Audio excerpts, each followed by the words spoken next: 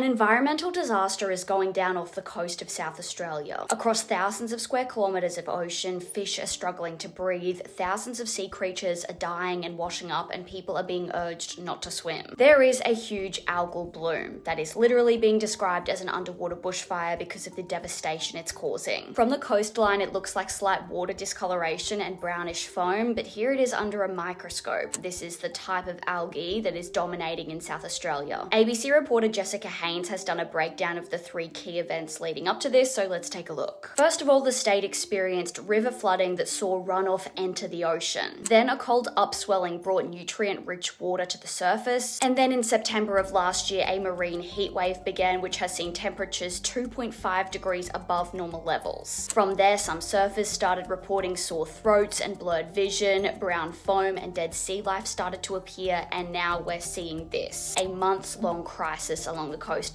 Authorities say climate change has been a key driver in this disaster, and that all of those key events could be attributed to climate change. The worst bit is, according to the latest science, nothing can be immediately done to speed up the bloom diluting. Experts are just hoping there will be enough small marine plankton to eat and take up enough of the algae so it can't re-evolve next summer. New modelling from one uni predicts it will ease over winter but worsen over summer. As for long-term solutions, the Biodiversity Council has put forward these 7 steps, which include emergency intervention for species at high risk of extinction, more research and better planning, and more aggressive climate action. A $28 million funding package has now been announced to be put towards small business grants and monitoring research and cleanup efforts.